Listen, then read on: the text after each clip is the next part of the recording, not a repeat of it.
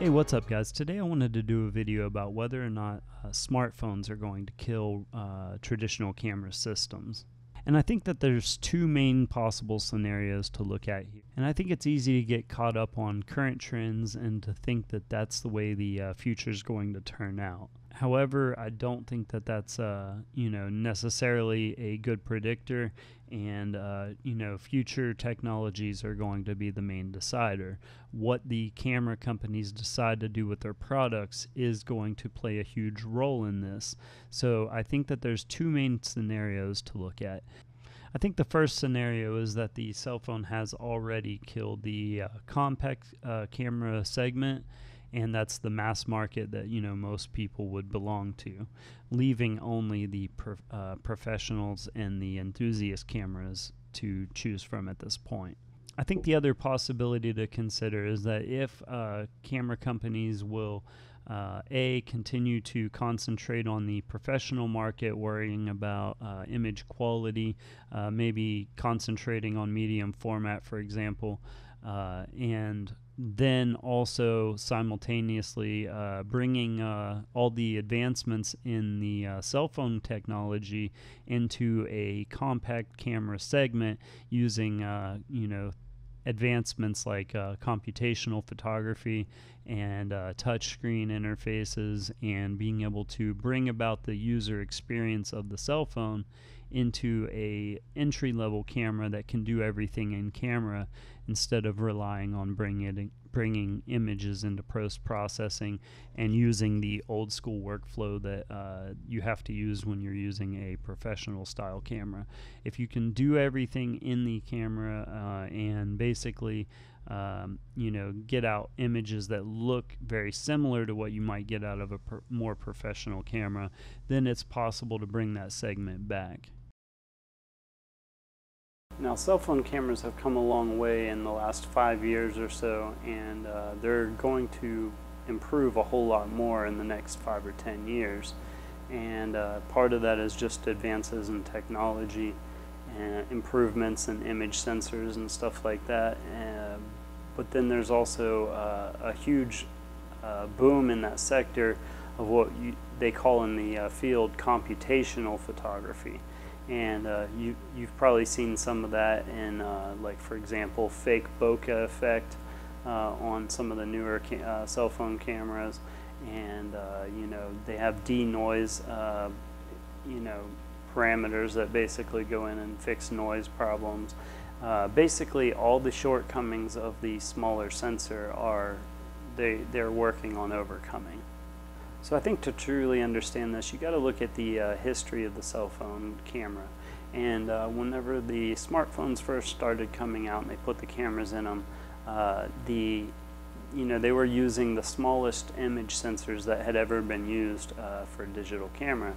Yeah, these sensors are not much larger than a couple grains of rice, and the lenses that they're putting on them are also very small in order to fit into the cell phone package.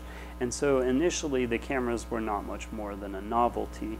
The quality was horrendous, and but they wanted to improve the cameras within that architecture and that size, so they set about to do that. And in doing that, you got to understand those lenses let in such a small amount of light that it can be difficult for those sensors, and then on top of it, the sensor itself is not very big. So that creates a whole bunch of problems as far as gathering light capability, which increases noise, and the quality is not very good, etc.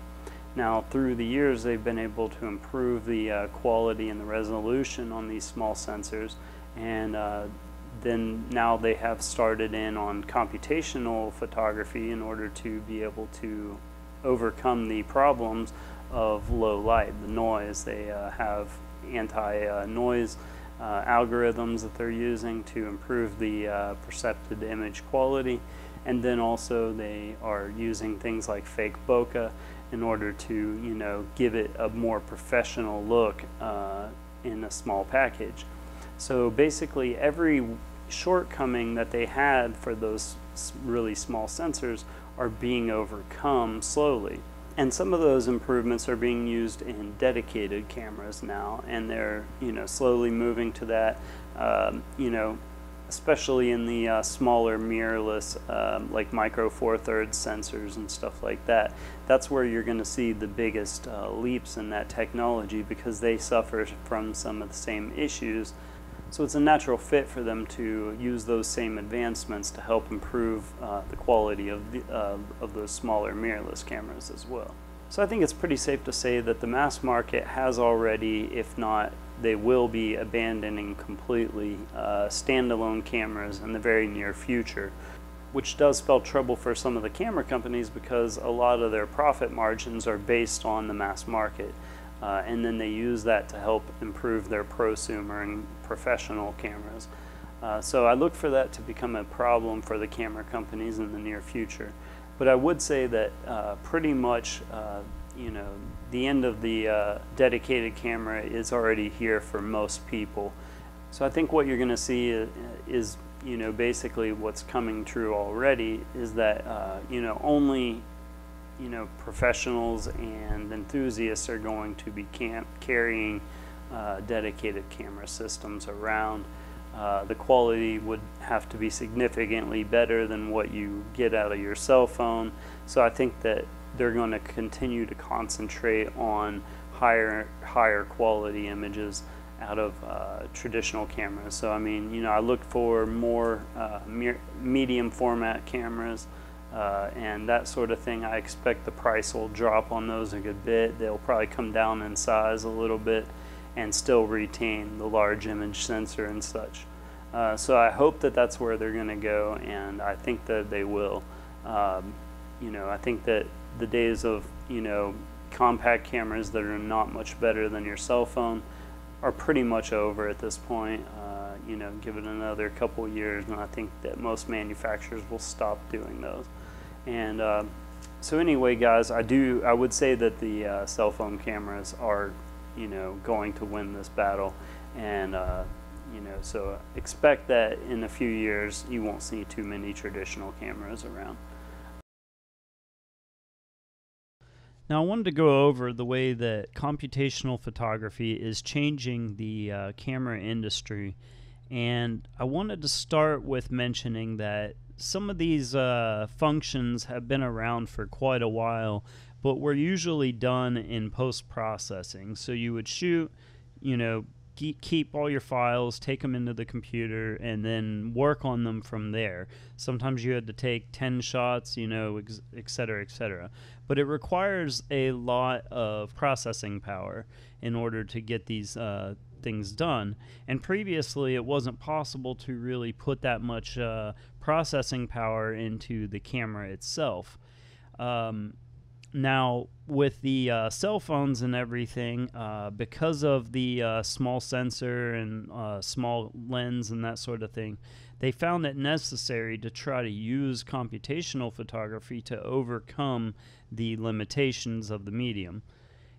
So they started taking advantage of the processing power of the smartphone to be able to incorporate these processes in camera and make the experience seamless for the user. And that was sort of a perfect placement for that technology to really start to come together and to solidify it, improve it, that sort of thing.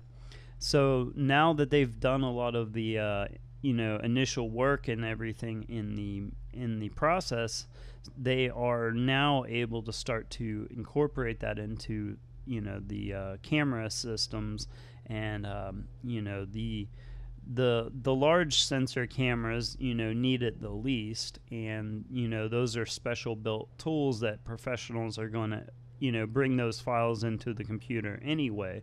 So the most likely scenario that you're going to see moving forward is for them to put them into small sensor cameras that are more consumer based, that are more likely to be carried by the general population going forward. So yeah, if they can successfully implement some of these computational photography aspects into the smaller sensor cameras on the market, it might be possible to pull back some of the customers that have since pulled away to just having smartphones only. And again, it's a perfect fit because of the physical limitations of the smaller sensor and smaller lenses to take advantage of these to overcome the limitations of the hardware.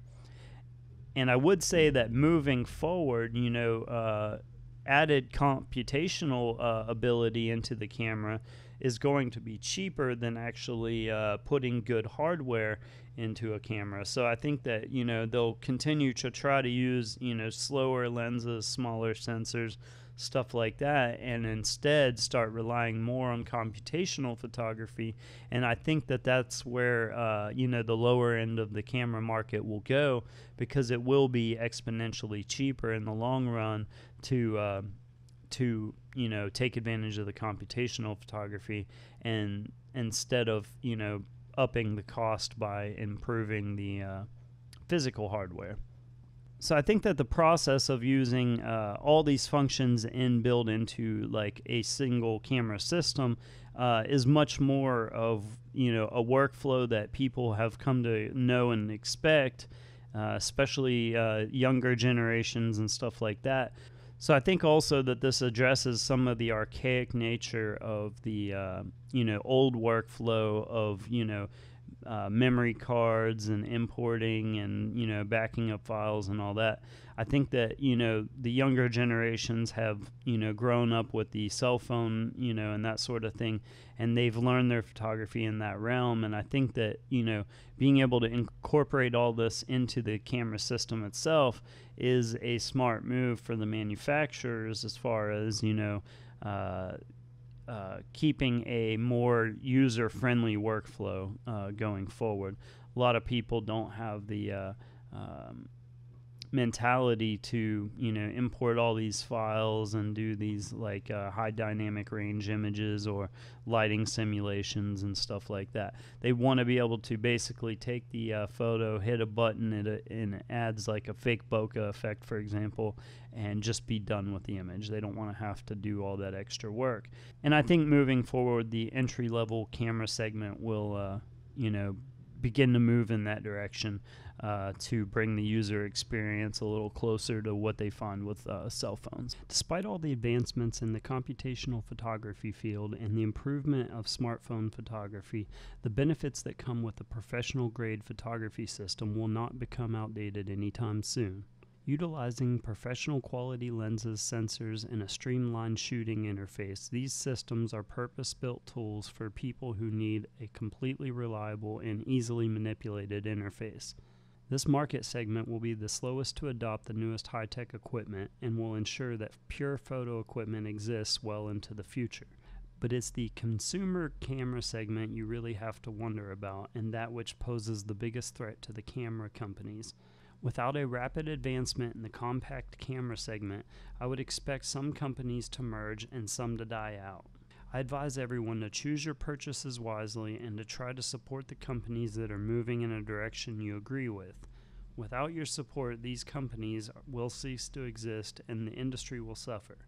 I hope this video gives you some things to think about and that it helps you somehow. Take care, guys.